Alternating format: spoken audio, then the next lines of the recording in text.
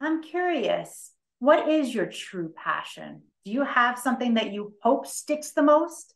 What are you enjoying the most in this process? Yeah, I do. I do enjoy doing the content. I do enjoy talking to people like you and doing the podcasts. And I enjoy when the performance of my funds is obviously high because investors are making money. Obviously, I'm making money in that kind of situation.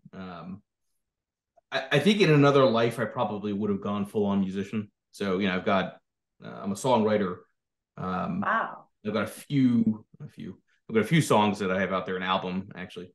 And it's more of a side hobby. To me, it's more just I think everybody has to have some kind of creative outlet that's productive. I mean, a lot of people have outlets which are destructive. Um, that to me always sounded fun, but the idea of being kind of a starving artist, I think, is not exactly something you want to strive for.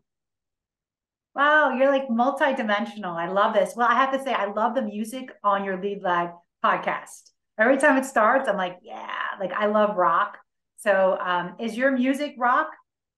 Yeah, no, it's on Spotify. It's under the band name Fortunate Fall, which is a band name I had owned back in like 2001, 2002. I always loved that concept of the Felix Coppola, the Fortunate Fall. All right, it's kind of the idea that you go through a drawdown in life, and it ends up being in some ways the best thing for you. Absolutely. I think there's a lot of power to that as a mindset, right? That you shouldn't view every setback as a negative, but maybe as a chance to kind of get back higher, right?